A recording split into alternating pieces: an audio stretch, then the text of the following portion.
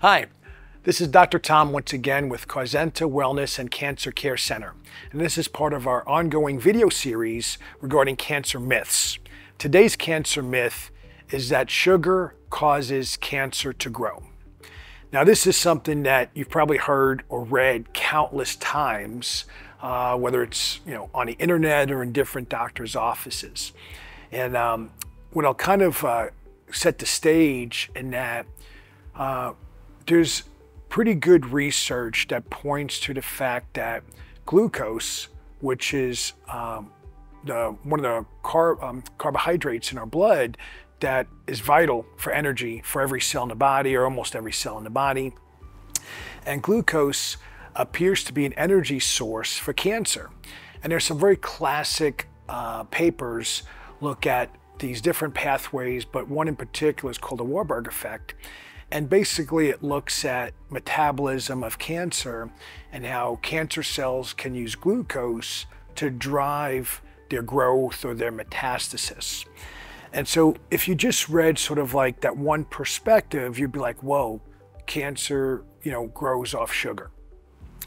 But if you take the time to do more thorough and meticulous research, in other words, look at all the available data, you come across some really conflicting or even confusing papers out there.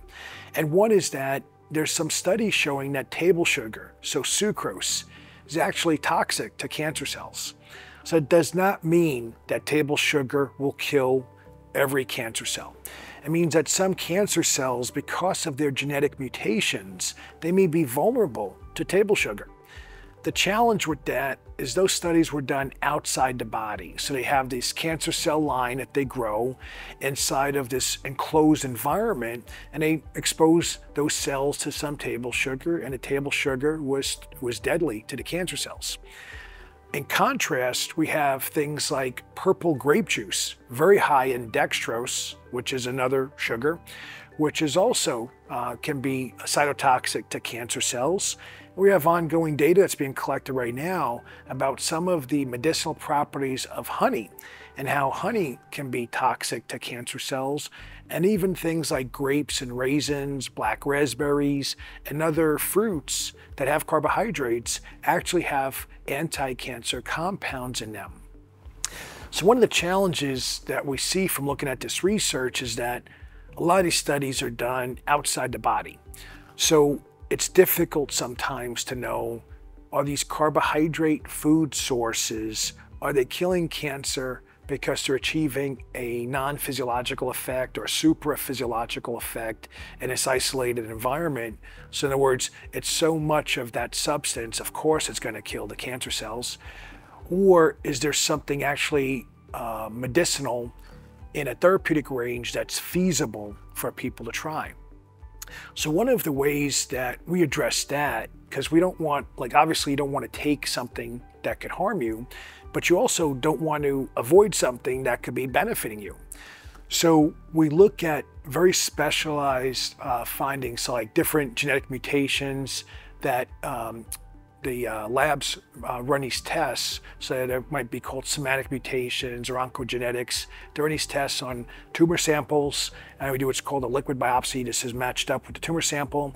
And then we do other tests looking at the exome of the tumor, where we look at things like germline genetics to see if there's certain genetic predispositions that could be driving that cancer. And we look at all this data, and then we sit down with different doctors and we come up with a plan that will be best for that individual. And one of the things I see circulating a lot is that there's this metabolic theory of cancer.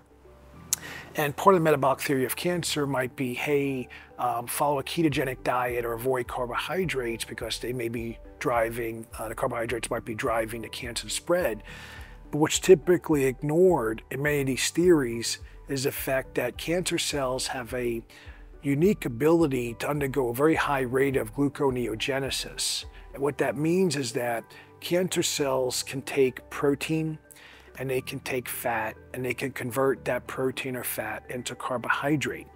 So just avoiding carbohydrate alone is not adequate to starve out the cancer so that it stops growing or spreading in your body. What we have found that works really, really well if you want to starve cancer is to actually exercise more. And one of the benefits of exercise is that excess energy in the blood is used by the working muscle. So there's actually direct competition for that energy between your muscles that are working and your other healthy cells that are involved in activity versus cancer cells.